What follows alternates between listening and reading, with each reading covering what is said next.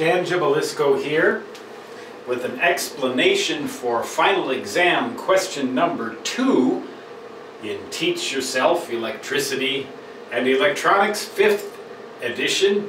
That's edition number 5, page 661. The question asks us if we have a perfect sine wave, phase opposition is equivalent to a phase shift of how much? Well, now we need to keep in mind that this is for a perfect sine wave only.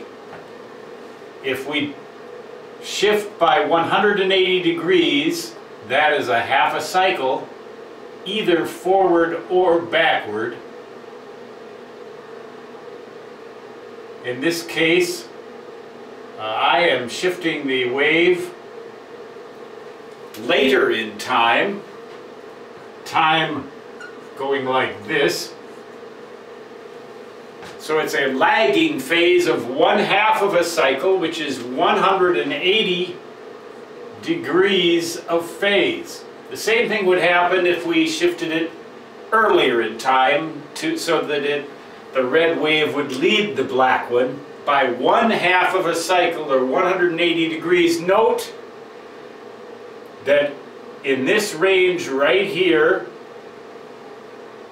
these two waves are exactly inverted with respect to each other. That is what phase opposition means. It doesn't mean a phase shift of 180 degrees literally. It means flipping the wave upside down. But for a sine wave, a perfect sine wave, a 180 degree phase shift will give you the same result as phase opposition.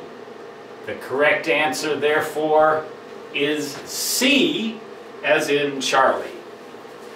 Stan Gibilisco is signing off.